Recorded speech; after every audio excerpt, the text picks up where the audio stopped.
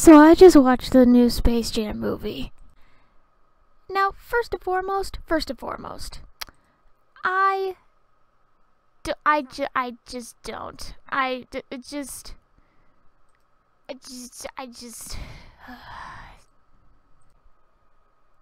Let's start with the original Space Jam for a bit. The original Space Jam was amazing. From my opinion, it was good. When I was growing up, it was amazing. It was cool. Real people and cartoons. Awesome. That's amazing.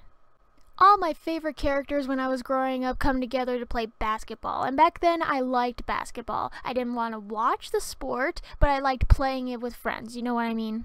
And I loved watching it. Some of the stuff was boring. Just all the stuff was boring with the humans and stuff. But then when it finally got to the cartoons, I was like, whoa, I get to watch them and play and all the other stuff. And then they play the game, they do shenanigans, life lessons being learned, all that other stuff. And then at the end, everyone's in victory and the bad guys lose and all that stuff. And everyone wins and blah, blah, blah, blah. Basic 90s movie. And of course, a lot of people to this day still like it. I still like it. I have it on VHS and I watch it from time to time.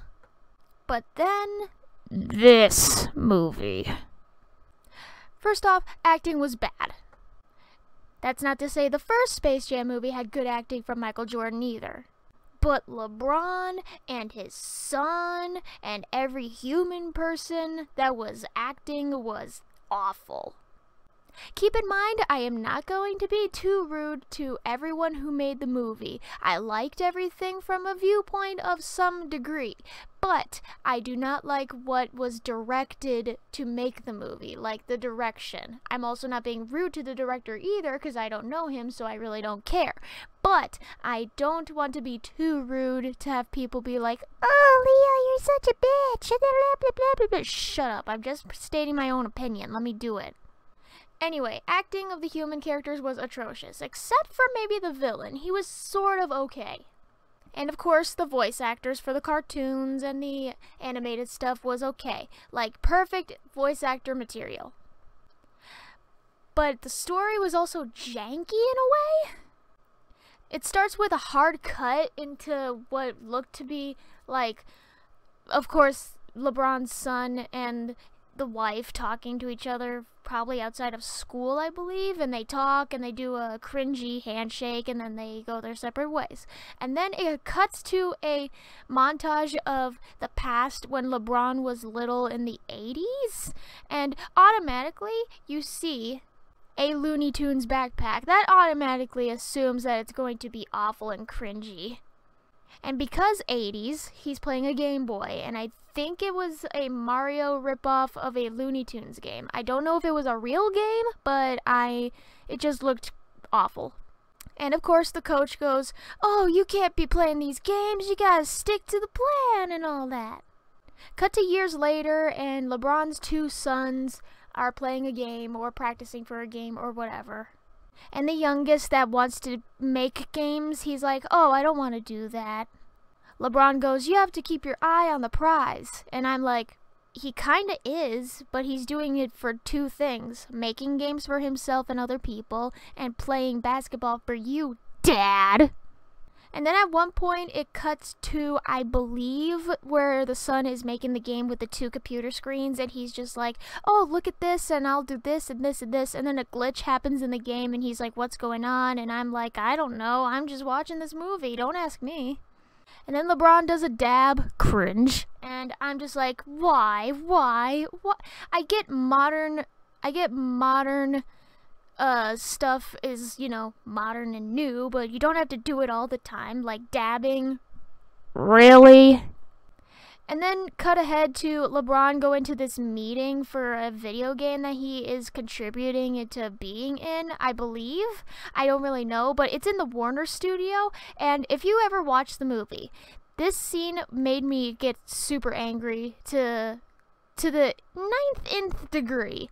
In the background of one of the guys on the left of the screen, there's golden statues of the Warner brothers and sister from Animaniacs. I don't know if that was propping for the movie or if they're actually a real thing in the Warner studio.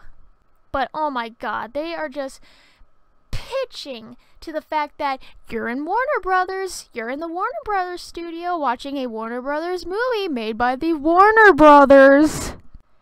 And I'm just like, oh god, they're really doing this. They're actually doing the same thing that they did for the first Space Jam, where it was like sports memorabilia and merch, like for Nike and Adidas and Michael Jordan's stuff and everything. But here, it is literally punched down your throat to say, hey, we're basically an advertising movie.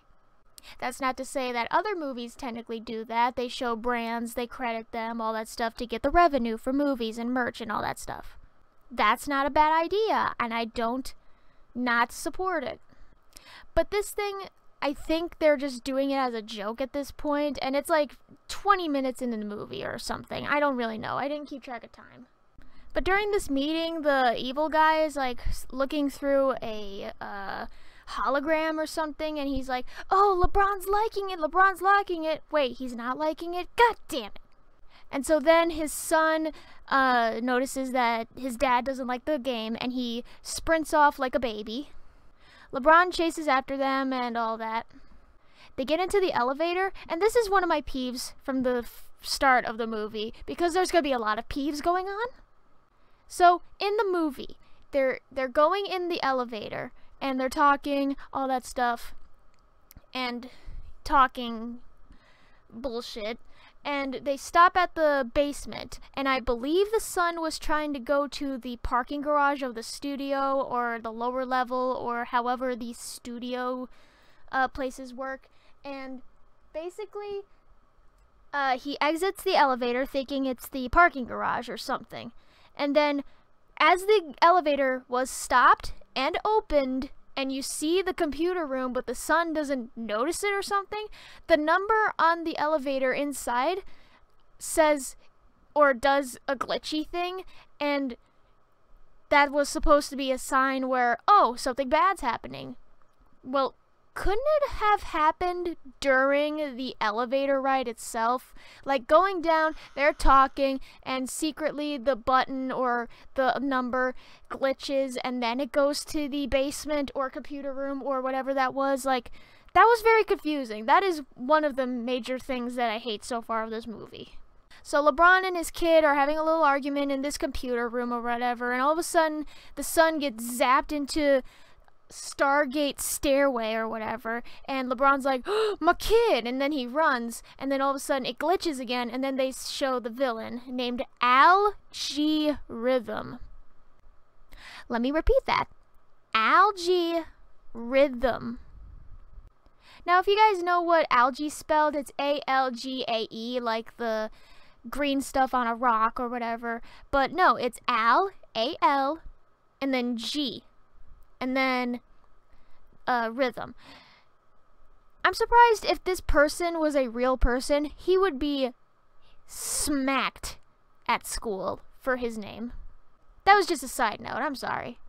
So they're talking and talking about how, oh, we're gonna make a perfect game or something or whatever, and then he flashes LeBron into the Toon World by his cute little sidekick. By the way, can we talk about his sidekick? Mr. Algorithm, your sidekick is adorable, but for whatever reason, it looks like the half-skeletal model of Nemo from Finding Nemo. Like, any 3D modelists out there, do you know what I'm talking about? Where you're like halfway into shaping a character's face and it's just a colored blob? That's what this character is. A cute little blob that is not skinned yet. Like skinned to make look like a human or an animal or whatever. That's just my personal opinion. So LeBron gets zapped into Toon World, and he's in the desert, and of course when he gets smacked onto the floor, he shows the Nike symbol. Yay! Merchandise! $100,000, please! And then, I believe that's when Bugs drives in and runs him over or something, and then they meet, they talk while actions happen, and Bugs explains in the movie that he is a toon, nothing bad can happen to him, and he does all of his wacky shenanigans like Bugs does and all that, and LeBron's like desperately trying to not die when he literally just heard Bugs saying, oh, you're a toon, you don't have to get hurt, but then again, I would react the same way too. I feel like I'm gonna die, and then all of a sudden I get squished into a flat pancake and survive for some reason. I don't know. So LeBron briefly explains how he needs a team to get his son back by playing a basketball game. Bugs literally explains that in a question form, and then he looks at the camera and says, "Does that sound familiar?" And I'm like, "Oh, Space Jam reference from the original. Ha ha ha ha ha ha. Kill me." So they go into different dimensions and worlds of the animated form. I don't remember most worlds, but I believe most of them were animated, and I know most of them were Warner merch, because Yosemite Sam, I believe, was in a black and white movie for some reason, and I don't know what movie it was, but I didn't get it, but I bet it was Warner Brothers material. The first world they went to, though, was the Batman and Robin, or the Superman, or whatever animated superhero show was, where Daffy was supposedly wanting to be a Superman hero, and he's like, "Oh, I'm gonna force this train into oncoming orphanage, so that way I can potentially save them in the end." And of course, because Daffy is an egotistical jerk, he fails, and he is almost about to kill everyone, but the real Superman shows up and saves it. And Bugs Bunny just drags Daffy like, "Come on, dude, we gotta go." And then he goes to the other worlds in a montage fashion to get all the other characters. And at one point, Foghorn Leghorn is a woman in the Game of Thrones, I believe, on a dragon. And I'm like, what the fuck? Like, what? Why? And then they go to Lola, and oh, Lola. Now, the first Space Jam, I liked Lola. She was my favorite. She was a girl, she played basketball, and she was yellow. My 3 favorite things put into one character. I liked her. And her voice was so cute and so amazing. But this Lola. So, she's voiced by Zendaya. And again, I'm not being rude to any voice actors or anyone, but why did they have Zendaya voice Lola? The first voice actor, Kathy Sushi, would have been Did I say that right? Kathy Soshi? I think that's what it means.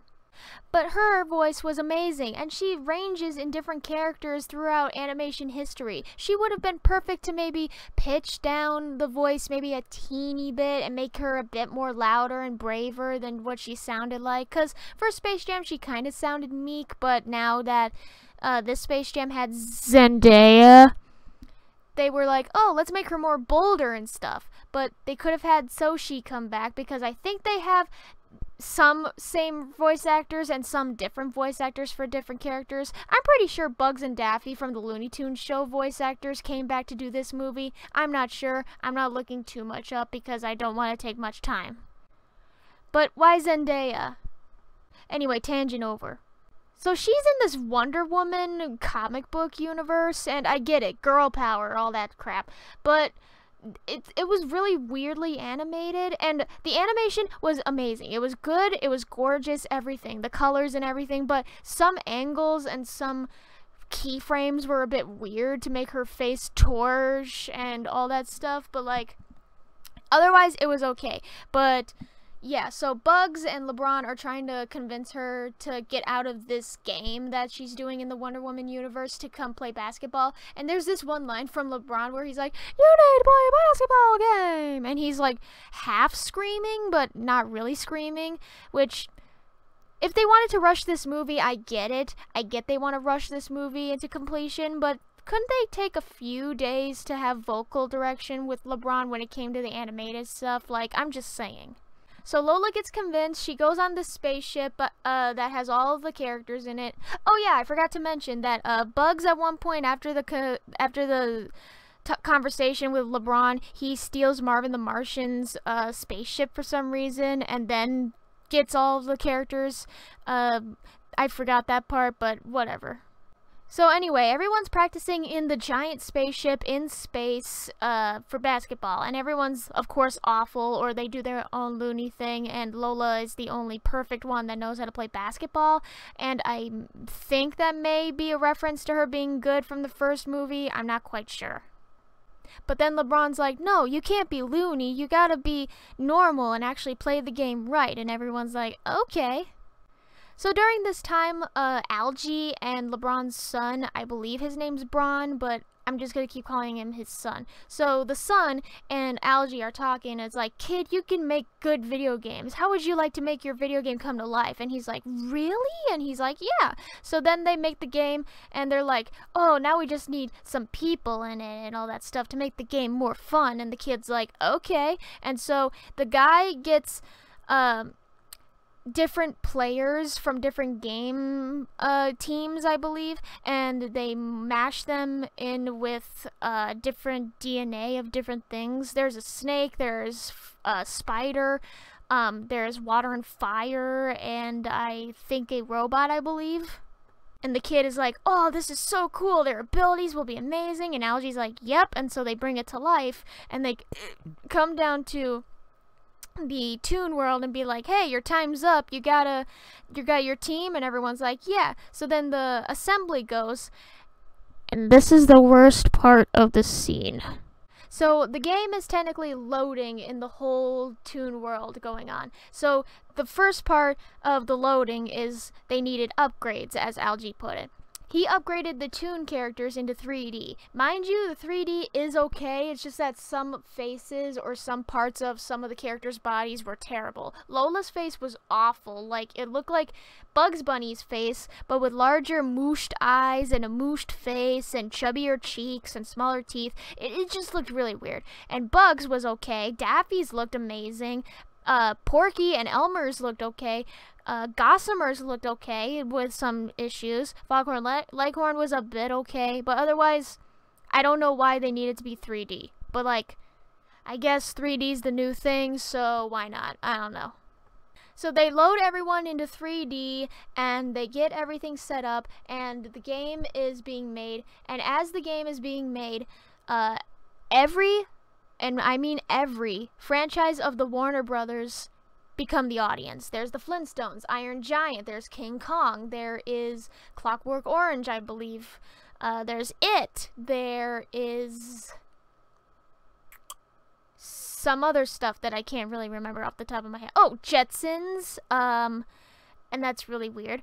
But yeah, and as I put it when talking to my friend, as I was watching a movie with my friend, I described all of the audience members, not the audience members themselves, but the whole scene of all the franchises coming together into one game to watch a game.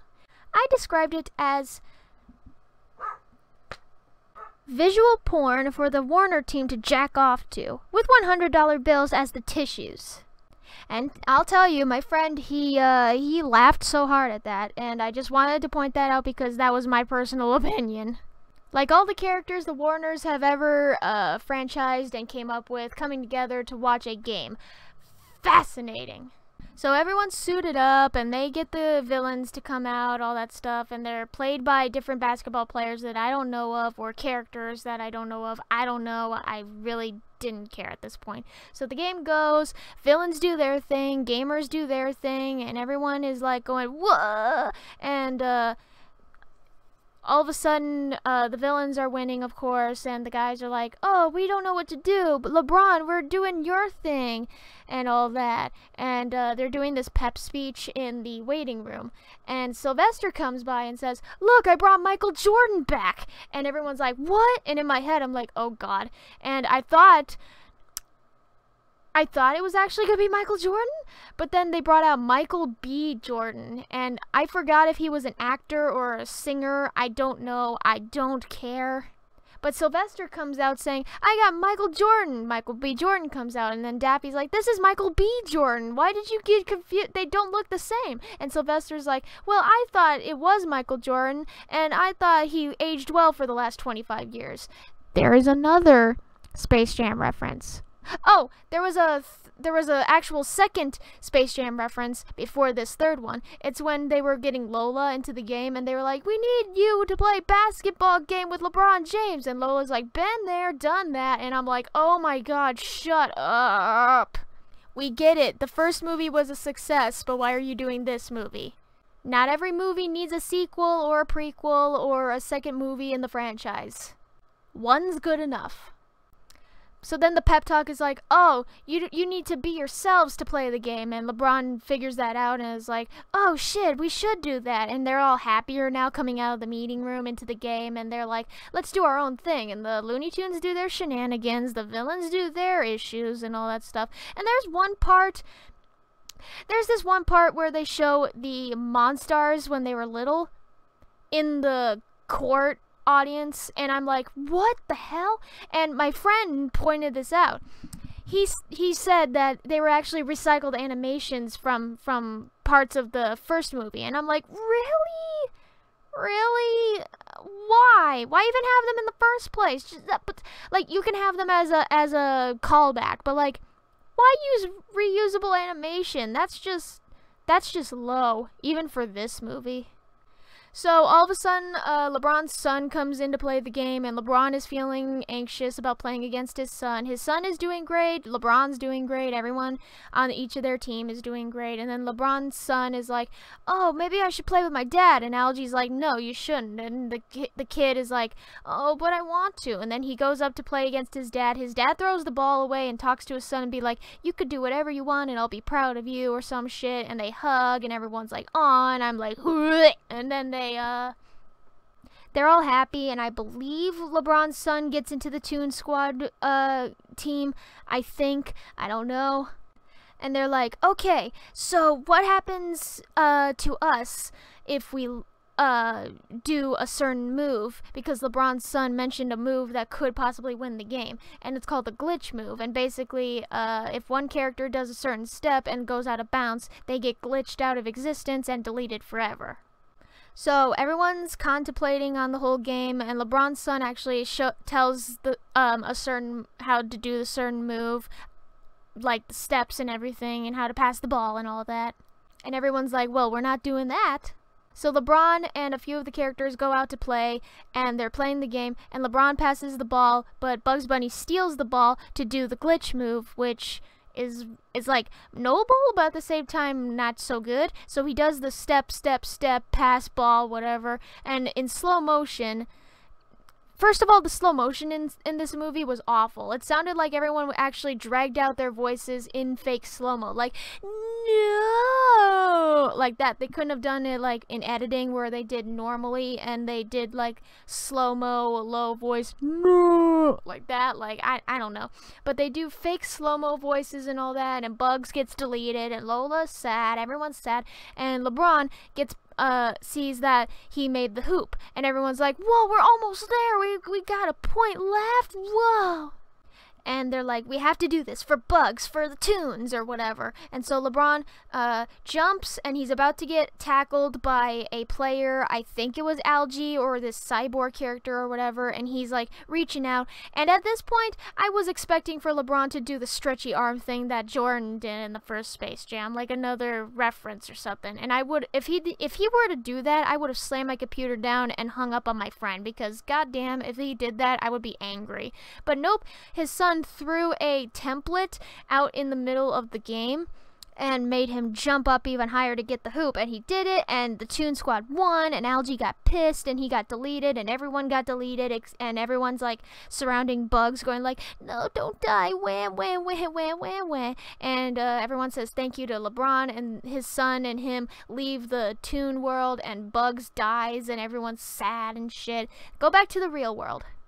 They're like, I'm sorry too. They hug it out again. They leave the building, and his son is about to get ready for basketball camp, I believe he said, but then he shows his son an E3 convention area where it shows that they're doing a video game camp or something, and his son's like, thank you, and then he goes off walking off, and out of nowhere, Bugs pops up, and he's like, hey, remember, I'm a Toon, nothing can actually kill me, and I'm like, oh, you motherfucker. You wanted to... Just why? And so then they go like, can I spend a few days at your place, LeBron? And he goes, sure. And he's like, I want to bring all the others too, because we're family. And LeBron's like, okay.